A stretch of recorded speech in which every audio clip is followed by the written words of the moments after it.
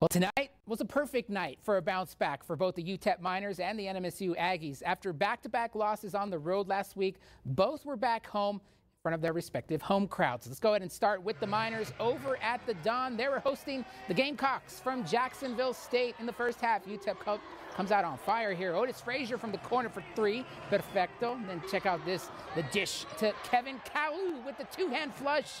But Jacksonville gets it going here. Mason Nicholson slams it home. UTEP was up 36-32 at the half. In the second half, Miners still in the driver's seat on the move, and it's David Terrell gets the hoop and the harm. Then later, Mr. Tay Hardy with this nice reverse layup.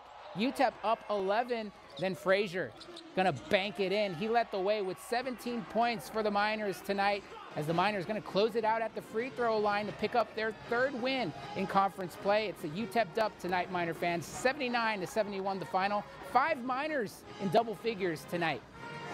Yeah, back to us, right? A little bit like early in the year, it seemed like that was happening a lot.